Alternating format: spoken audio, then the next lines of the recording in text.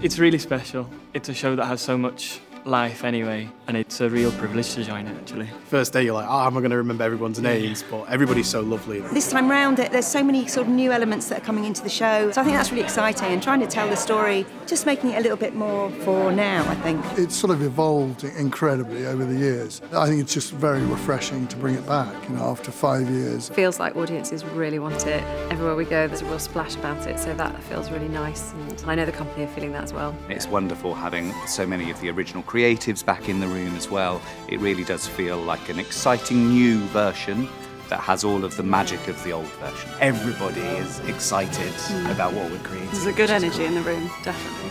It's nice to have the old team to borrow stuff from and learn from them, and also they just made us feel at ease at being new at it. They've definitely created a safe environment where we can try new things and we can fail, and it's been a really nice atmosphere of rehearsals. We've got incredible singers and puppeteers and actors, and all from different backgrounds as well. Some from musical theatre, some from straight plays, some from circus, some from dance. It's a real melting pot of different disciplines, and actually when you put that in the room, the energy in the room is incredible. It's just a thrilling piece of theatre to be part of and to witness every day. Things like puppeteers bringing the horses to life.